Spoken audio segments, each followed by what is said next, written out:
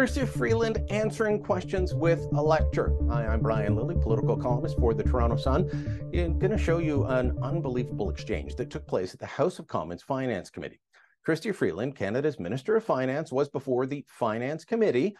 She's supposed to answer questions while she's there, but when Conservative MP Philip Lawrence, who represents the Peterborough area, when he was asking basic questions to the finance minister on what the GDP per capita was in this country, she didn't want to answer. He asked her several times, and then in an act of frustration, asked her, could she just answer for any of the last 3 quarters what the GDP per capita was?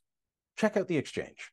What was the GDP per capita in the first quarter, the second quarter, or the third quarter? Any quarter. Mr. Lawrence, you and I actually have had very respectful exchanges, and I'm grateful for that. But I have to say, after your leader's performance last week, where he jumped to accusations of terrorism, alarming all Canadians, and after the vote of your party to fail to support Ukraine, it is a bit rich. Now, Freeland could have easily given an answer, or she could have turned to one of her officials and asked for the number, or looked it up in the big binder that they always carry with them to such meetings. She didn't do that, though. She didn't want to answer the question. She wanted to go at that small ball attack that the Liberals have been playing on the Conservatives with the help of the media for the last week. Answering a question about the GDP per capita going down, about Canadians getting poorer by saying, you don't support Ukraine, you didn't vote for the free trade deal that we want to update with them. That is petty politics, and it's beneath the Minister of Finance. The truth is she didn't want to answer because the GDP per capita in Canada is falling.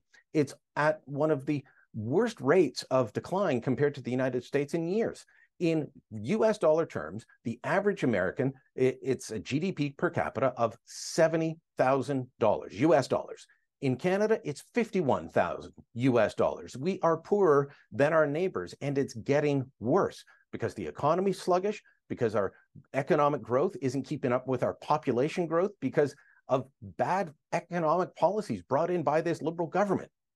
But Freeland doesn't want to answer the question because she knows it will lead to more questions about her poor performance.